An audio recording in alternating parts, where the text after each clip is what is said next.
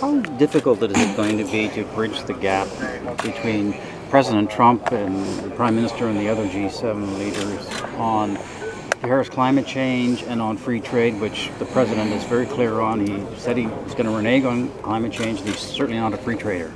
So I don't have a crystal ball, and I think that it is never wise to make predictions or answer hypotheticals.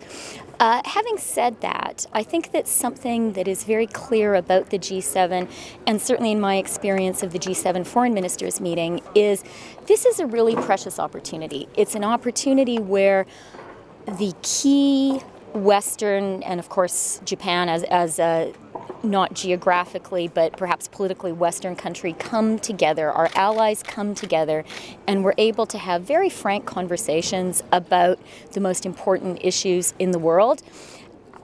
The real work that we are doing in the run-up to the G7 and at the table is to have those frank conversations, to be open with one another, but also to be looking for common ground. And that is what our officials have been doing in the run-up to this meeting. That's what ministers have been doing in the G7 meetings leading up to today. And there is a lot of common ground to be found. At the Arctic Council, for example, I think we succeeded in finding some good language around climate change. But, you know, there are clearly some areas where the Canadian position may not be universally embraced. And Canada is always going to be clear.